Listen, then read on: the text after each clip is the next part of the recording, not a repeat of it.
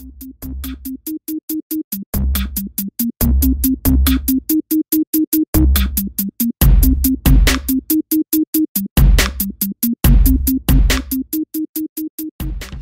are here with the other volunteers who are interested and want to serve both in this country and in India for education, safe water, and health camps. So that's what we are going to discuss today, and we are very proud that people are coming in and showing their enthusiasm to participate in this great work.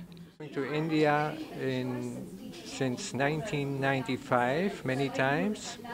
So I became great friends with Shampapal, and then she started this Amrita project. I became the first volunteer to join. Amrita Seattle. It's a nonprofit registered in Washington State. We work in rural India, Nepal, and in the Trans-Himalayan regions. And we have also now expanded beyond India and Nepal to other countries as well, like Africa, several countries in Africa.